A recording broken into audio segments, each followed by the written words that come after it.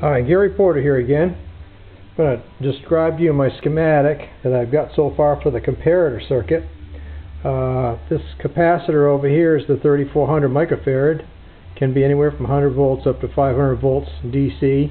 This energy comes from the 2 microfarad 2500 volt cap. This input here is to sample this 100 volts, which is divided between the 50K resistor and 5K into one leg on the LM339. The reference leg goes to a Zener diode, 5.1 volt Zener, and this is a 220 ohm resistor and 15 volts.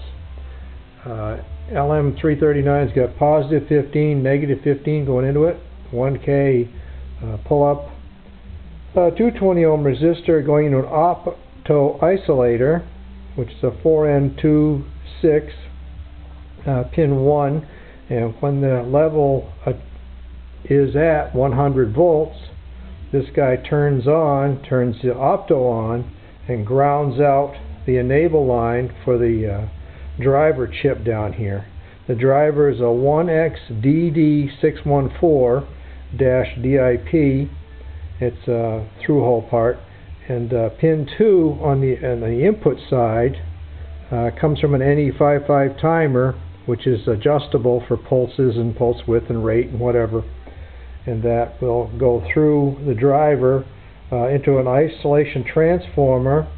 They recommended 2.2K resistors on input and output.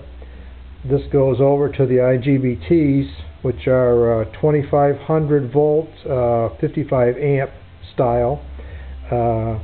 This transformer is an SD250-1 from Coilcraft, and that's as far as I've gotten so far. Next step will be to take the output over here and wire it into the IGBT, and then have that act as a switch between the 2 microfarad 2500 volt max up through that into this 3400 microfarad. Anyway, that's where we are right now. Have a great day. Thanks.